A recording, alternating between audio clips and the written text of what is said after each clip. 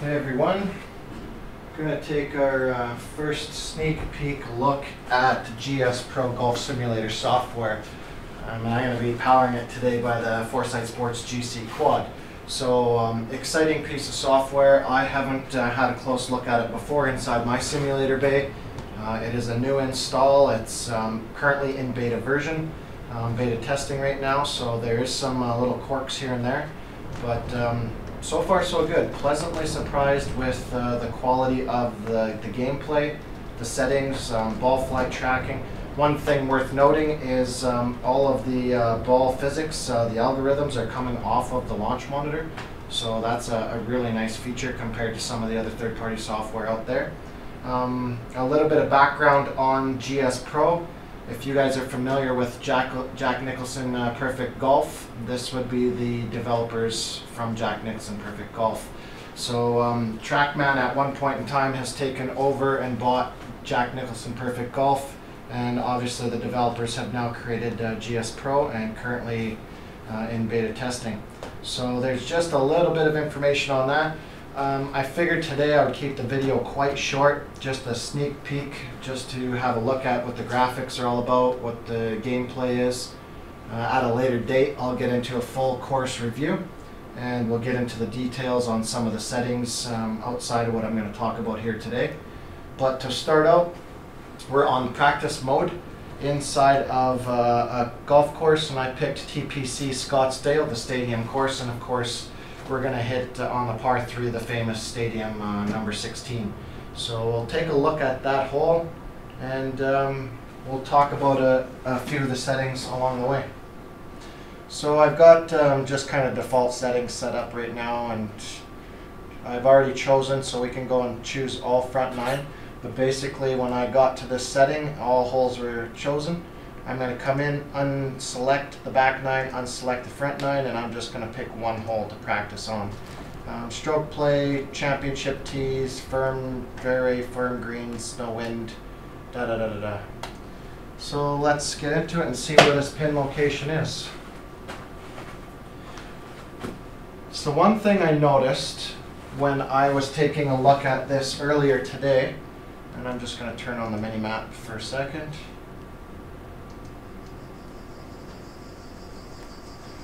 Is oops,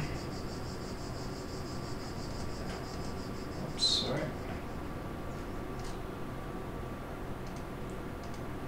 There's no actual distance to the hole anywhere inside of the game, so I had to go find it on the actual mini map itself, which is weird. It's a little bit of a weird setting not to have that inside the practice mode, but when you are inside of course mode or normal gameplay, of course, up in the top hand corner where your score and your name is, it does have the total distance to the pin or your second shot, etc. It is labeled in there. So one little weird thing I found on the practice holes, but a pretty unique feature that a lot of people talk about is the ability to go inside of the tee box and move the ball from left to right, right to left. So that's a pretty unique option. Definitely thought that was pretty cool. There's not a lot of simulator software out there where you can move the ball position around inside the tee box. So pretty cool. A few of the other settings that we can quickly look at is shortcuts on the keyboard. So I'll just turn my camera off here for a second so you guys can see what I'm talking about. So inside the settings, we can get into strengthening the sunlight, so we can strengthen to the point it looks ridiculous and washed out, to pretty much dark. So this is a good feature for depending on your monitors, depending on your projector, your impact screen, whatever it might be. You can adjust the settings to the liking for yourself and for what you use on your gameplay. Also the sunlight time of day. So we can start moving the shadows around, and there we get into 7 o'clock in the morning, and all of a sudden the shadows are from the stadium over here getting across the tee box. So as we move it out further closer to noon, it gets nice and bright out and the shadows start moving. So pretty cool feature.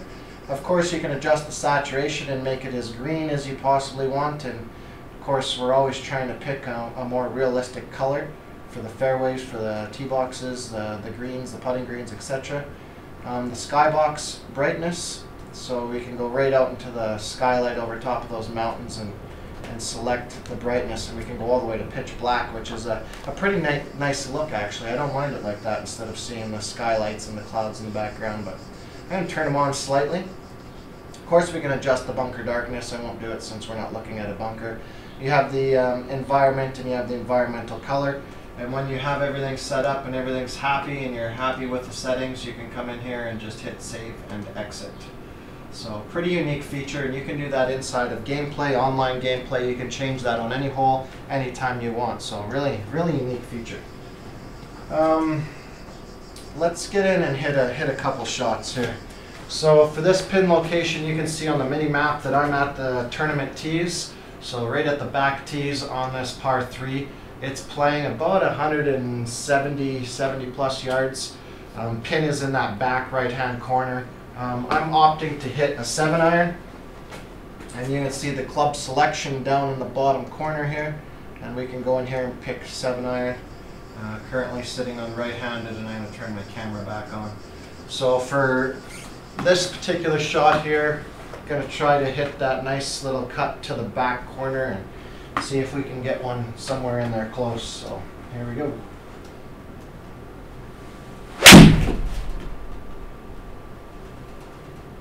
To get a little bit to the right. Yeah.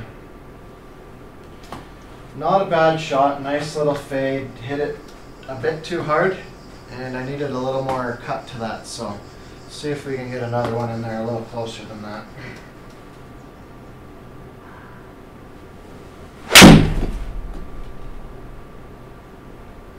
That one might be to the right side of the flag.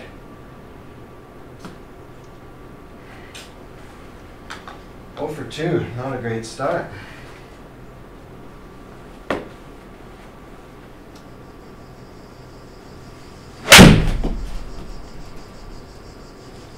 That one's not too bad if it's the right distance. Yeah, it left us with a putt, so so far so good. The ball flight really good, and again we're using the algorithm from the launch monitor, the GCQuad. So we expect to have good ball characteristics, so that is all fine and dandy. Shot is pretty much instant from the time it hits the impact screen, like all of that. We do have a few settings up in the top left-hand corner here. The tree function, it actually is a future purpose for this button. It actually doesn't do anything. We do have a replay here, and it's just going to replay the last shot, and that's the last shot that I just hit from the replay button.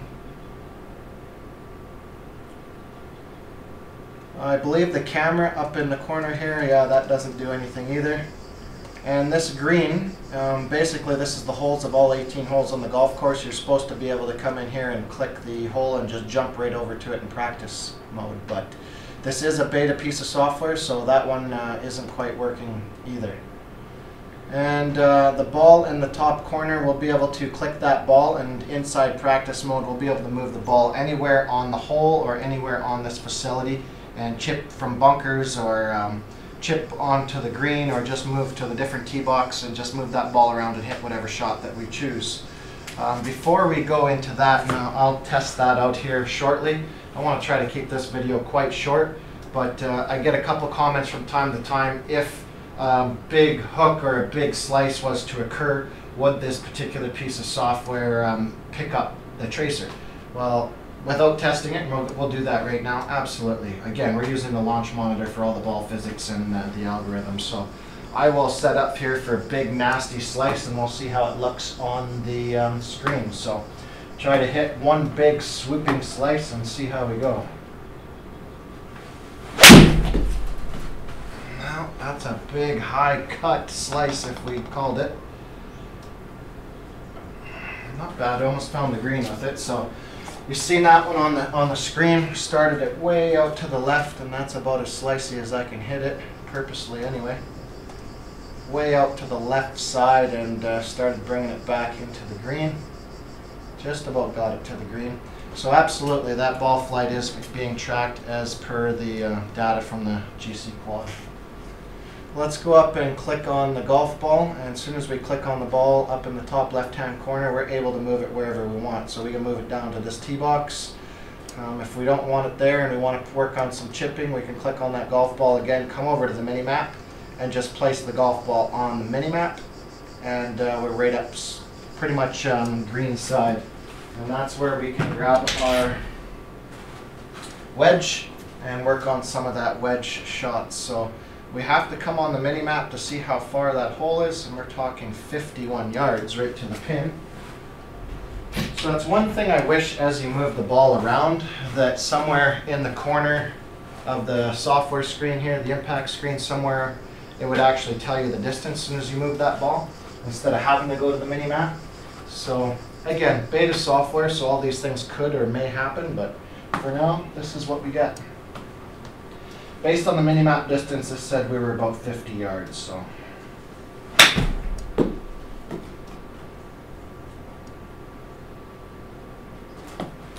yeah, so about a 50-yard swing. The green does roll from right to left, so we want to be on the right side of that flag. One more.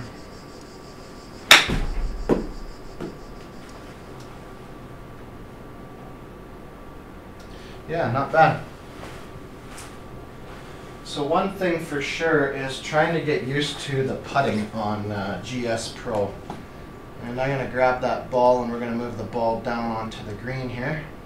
We've got the grid turned on, and actually I don't really need to practice a crazy wild putt. Let's try to find something a little better. So inside of GSPro simulator software is where you're going to want to aim and putt.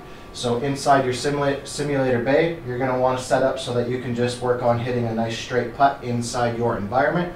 But in the software is where you want to do the aiming. So if I take my mouse left click, I can see that there is a white line that's sticking out from the red and black pin. And it's basically showing me how much break as I follow this line down. So obviously with the grid, we can see that it is a left to right breaker. And it's showing us, if we just keep tracking, how much that ball is breaking and where the high point is. So we can figure that out pretty quickly, just coming into here, figuring out where that high point is. And once we're happy and we know where that ball is, we think that ball is going to track to, basically let go of your left mouse button, and it'll align your ball towards where you want to hit the putt. I've hit a few putts prior to this video, and one thing I'll say is, so far with very limited use, it is hard as hell. So I'm not a very good putter inside this particular software yet, due to just basically I haven't worked with it, I haven't used it, and it's not that easy. And again, my complaint is I don't know how far that putt is. So I'm trying to look on the mini map, and I'm moving my aim point around now, so now I don't actually know how if my lineup is acceptable. So weird, very weird that they're not telling me how far that this putt is. I've looked throughout all the settings, and yeah, it's just not on the practice mode. So hopefully somebody's noticed that, and that's going to get fixed. But I'm going to assume this is about a 20-foot putt somewhere in that area, so let's give it a crack.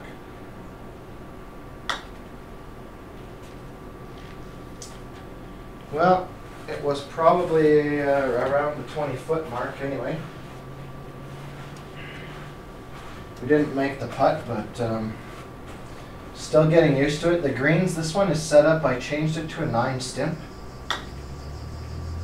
And I find it's still fast.